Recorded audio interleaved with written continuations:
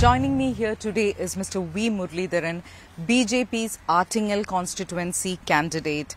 Mr. Muraleedharan, it is a tough fight here in Artingal constituency. You are taking on sitting MP of the Congress, Adud Prakash, and a sitting MLA from the CPIM, Mr. V Joy. How are you seeing this competition, and what do you think will be your advantages in Artingal constituency? See, this contest in Artingal, of course, is a tri-cornered contest. It is not individuals who are fighting. It's ultimately the parties, their policies, their approaches, their achievements. All these are the various aspects that will come into play. And in this, my biggest advantage is the last 10 years good governance of Prime Minister Narendra Modi ji, and the fact that the government is again coming back. Prime Minister Modi will be forming his third government once the results are out.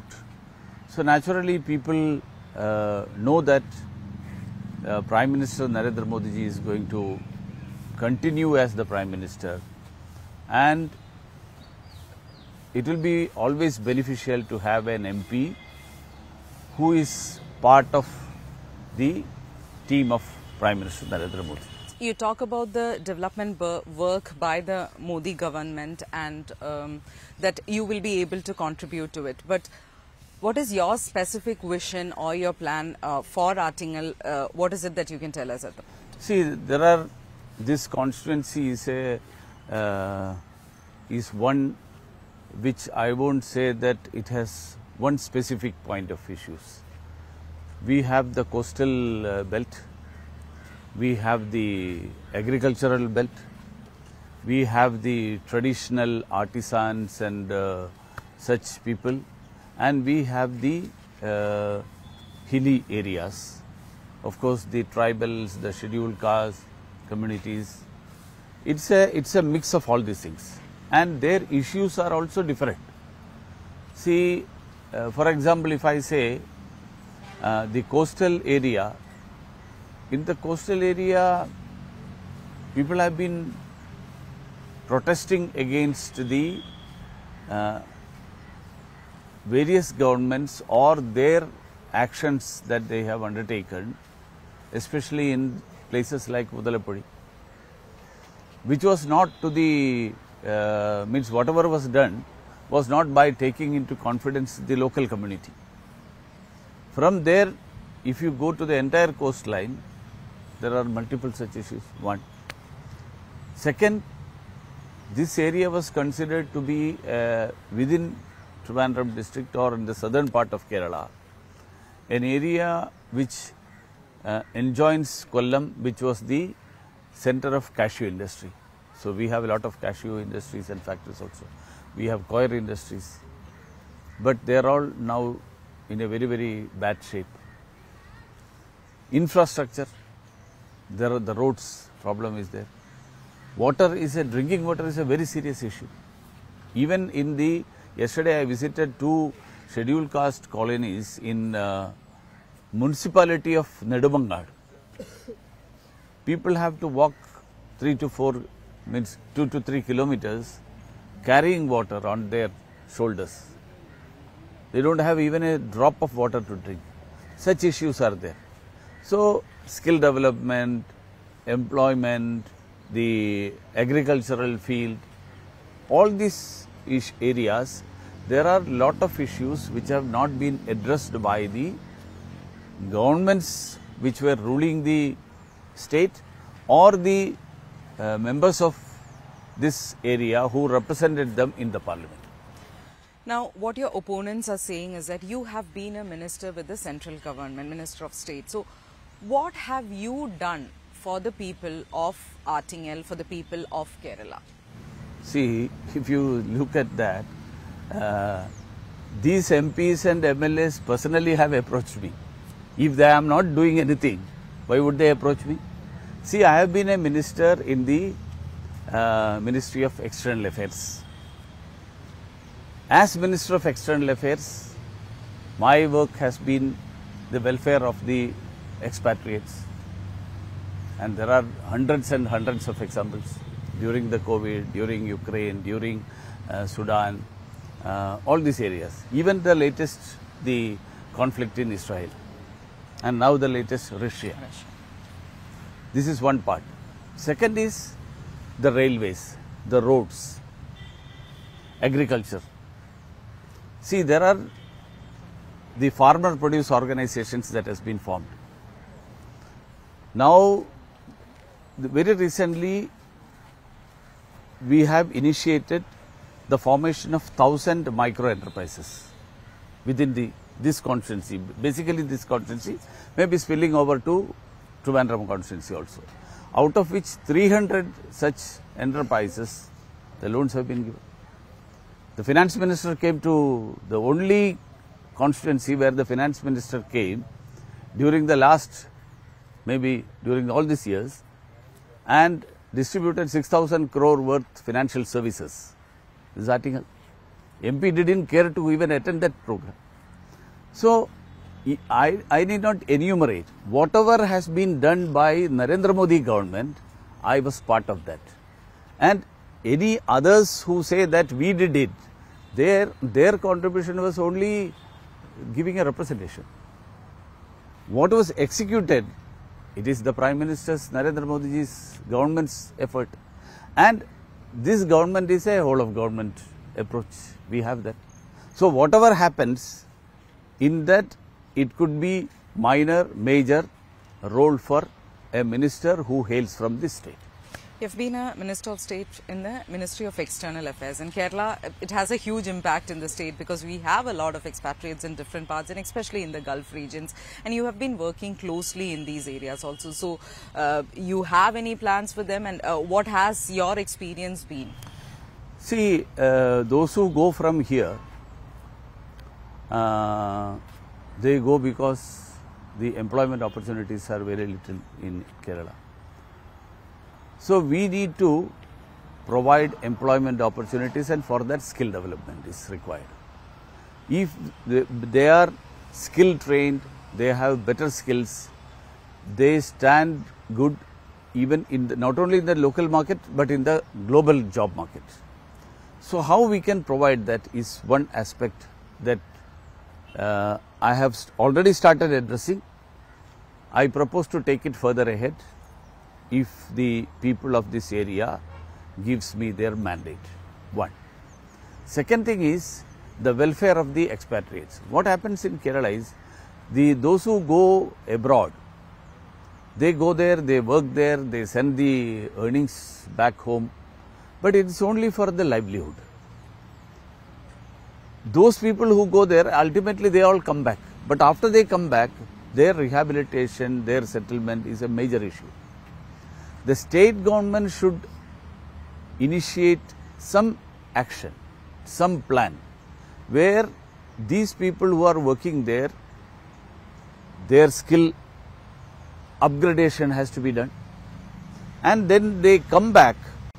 Naturally, they can smoothly settle into a system that they have created with the help of the government or on their own, so that after they come back, say after 10 years in somewhere abroad or 15 years somewhere abroad, they need not be in a position where again they are searching for a job at the age of 45 and 50.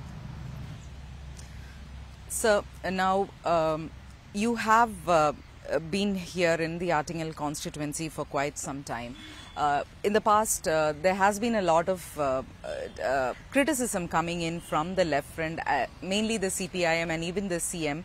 When it comes to matters of Kerala, of the state, you are not representing the interest of the state. You are, indeed, there were even comments that you are trying to sabotage the development of the state or whatever the state requires. You're not working for it, you're actually working against the state. See, this is the narrative that the CPM wants to create, because they fear that what I am doing will benefit BJP. what the government does. So that way they always say that the government of India also is trying to sabotage the Kerala. So their narrative is a politically oriented, politically motivated. When Kerala government tries to take over the land of the people, I have to protect them. So when I have to protect them, it goes against the political interests of CPM. So whatever is against the political interests of CPM right from the first day, they started this narrative that Muraleedharan is going to get he is having the Ministry of External Affairs and the Ministry, especially the welfare of the expatriates. So we should create a narrative where we can say it is against Kerala. It is against the political interests of CPM that I am working for the people of Kerala, not for the government of Kerala. Government of Kerala, when they implement K-Rail, I protested. So I tried to have Vande Bharat and we got it, 2 Vande Bharats. So is it not welfare? Bringing back the people who are in jails, bringing back people from Ukraine, are they not for the people of Kerala? So all this Kerala, the CPM has a overwhelming presence in every sector. I appreciate them for that. But this has been done by hook or crook. And unfortunately, Kerala didn't have anybody to expose that. So I am trying to expose them. So they find it in an embarrassing situation. So they tried to paint me anti-Kerala. I am for development, they are not for development. The financial crisis of the state, what the state government and the CPIM, the left front, has been saying is that our major problem is because the centre is not giving us our funds that we rightfully deserve. How would you react on this? See, there is no point in debating that now, because the issue is in the court. The court has not given any favourable verdict for the government of Kerala. And the Kerala government had to even plead that the arguments of the government of India should not go to the press. Kapil Sibal said that don't allow the statement by the union ministries or the union government's council leak to the media. So that what does it mean? It means that government of Kerala's arguments which they have been putting before the public, that doesn't stand good. The government of India's arguments have got more relevance, and what exactly transpired in the Supreme Court also is something very interesting, because the Kerala government has been saying that 57,000 crores, 54,000 crores, but when it went to the Supreme Court, there was no mention of 57,000 and 54,000. And the court refused to buy the argument. Court ultimately said, give a bailout package. What is bailout package? Bailout package is a solace. It is not something that the government of India has been unreasonably or unnecessarily withholding what is due, but help them. So that is why I would say this argument is over now. Even now they are persisting, trying to say that we did this, we are being subjected to all this. The finance minister has replied it on the floor of the parliament. Not a single MP from Kerala of the left asked this question. Why didn't they ask this question in the parliament? They could have cornered the finance minister. But questions were asked in the parliament. Questions were asked about 3,000 crores. See, 750 crores which is due for the UGC scale. What is the narrative that is being built? 750 crores we were denied. What is the fact? Fact is state government had to implement that scheme, pay that amount and then get it reimbursed. State government didn't do that. When it comes to these clauses, what the state says is that unnecessarily new guidelines are added, new clauses are added, and as far as the life mission also concerned, they wanted the branding of the Prime Minister's logo, or that it was done by the Prime Minister, even though only a very small percentage comes that, and the government didn't want to have any kind of branding because they believe. So these are the reasons. This argument itself falls flat, because when you say that only a small percentage comes from center, and because of that it doesn't help us in any way, then when it gets stopped, you say that central funds is the reason not coming. Central funds not coming, there is, if it is a small percent, then why should it affect? It should not affect. If it is a major amount is from Kerala, then it could have been implemented. One. Yeah. Second, all these arguments, why are you not taking it to the Supreme Court? If Government of India is doing something unlawful, take it to the court. You challenged, na? But Kerala government challenged. We will go to the court. When central government offered them, see, this year's some amount that had to be repaid, we will postpone it. We will postpone it, some 4,500. No, we will not accept that. We will go to the court. But nothing happened. Why did you go to the court? Why did you question this in the court? So in this particular case of for everything you go to Supreme Court. These arguments you put it before the public only, because public can be misled.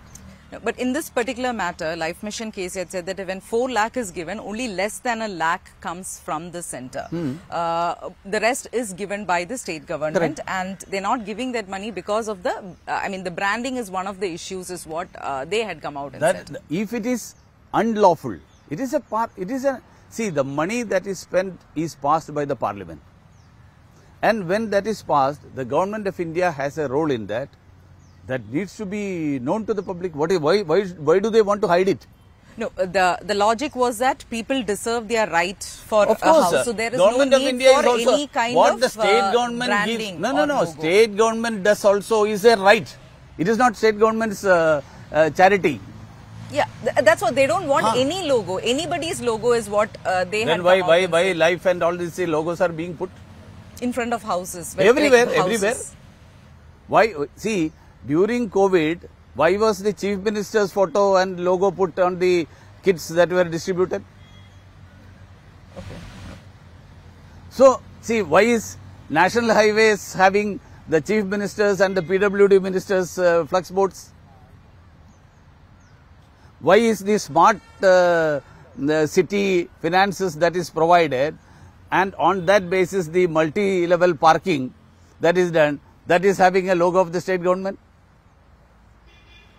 So, see, all these things are combined efforts. So, what Government of India is asking is, put it as a combined effort. Don't claim for what the Government of India is doing. It is the people's right. The money that state government gives also is people's right. It's not that only central government's money is people's right. It is state government. And what is state government's money? In devolution, 41% is provided by the central only. It is the rule, it is the law, it is the act, and Government of India is not doing anything unlawfully. Now, the other narrative, or what the CPM as well as the Congress is saying, is that agencies are being used, be it the ED, the income tax, agencies are being used against the opposition leaders, against the opposition political parties, just ahead of elections, not making it a fair play, putting the opposition at a disadvantage. Who did it? Kejriwal could have gone to the, accepted the summons of the ED months ago. He brought it close to the election. 10 times, Kejriwal didn't respond to ED's summons. Even before the elections, 3 months ago, you could have gone and finished the whole issue. So, Kejriwal was forcing the enforcement agencies so that he feels that he can gain sympathy. But I would like to remind, his deputy chief minister is in jail without getting a bail for 13 months. Why would the court do that if there is nothing prima facie in that?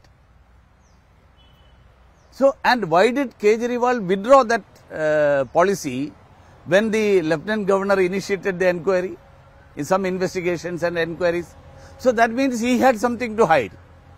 So, election cannot be a ruse for indulging in corruption. You indulge in corruption, you indulge in criminal matters, offences, and then you say that the election is coming, don't touch me. Now the Chief Minister's daughter, why is the Chief Minister not explaining what was the service provided? It is a simple, very simple question. What was the service provided for getting so much money? Unable to answer that question.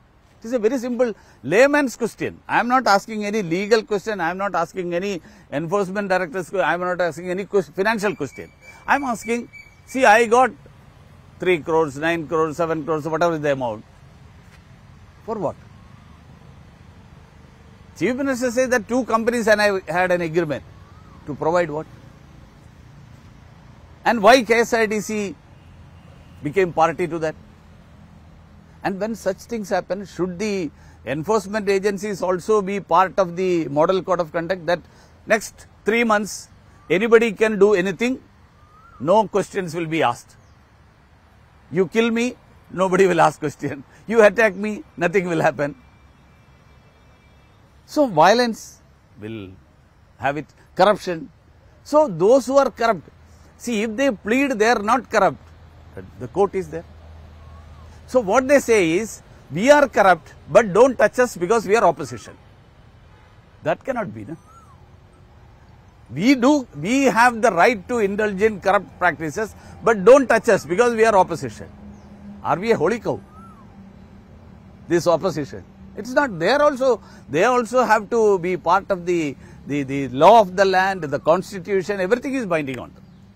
Congress has now come out and said last night they got an income tax notice which says that about 1,800 crores need to be paid, and they say that the same is not, it is not the same standard for the BJP, but it's for them. So they're saying that the government is acting against a principal opposition party in the country and making sure that they are unable to contest these elections at a level playing field. See, Election Commission is there, the court is there.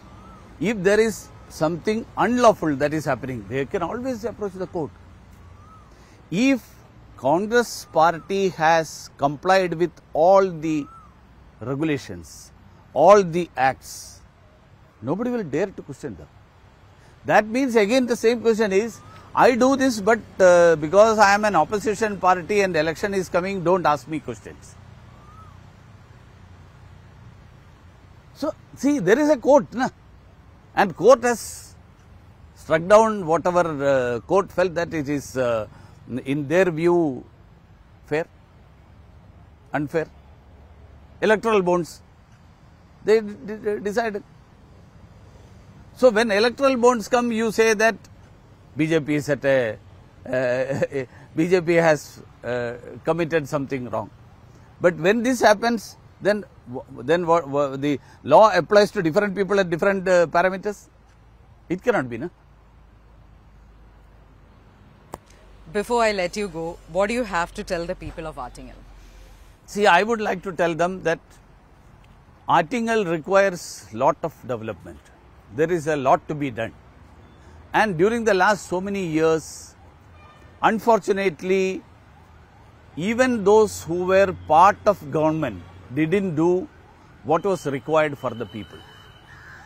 Of course, as an opposition MP, I can only say that opposition MPs have their own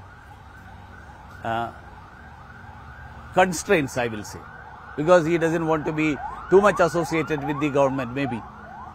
So, this election is going to be an election where Prime Minister Narendra Modi's government will be taking oath again, and for the development of Artingal, it will be always better to have an MP who is supporting the government instead of an MP who doesn't want to implement the policies of the government.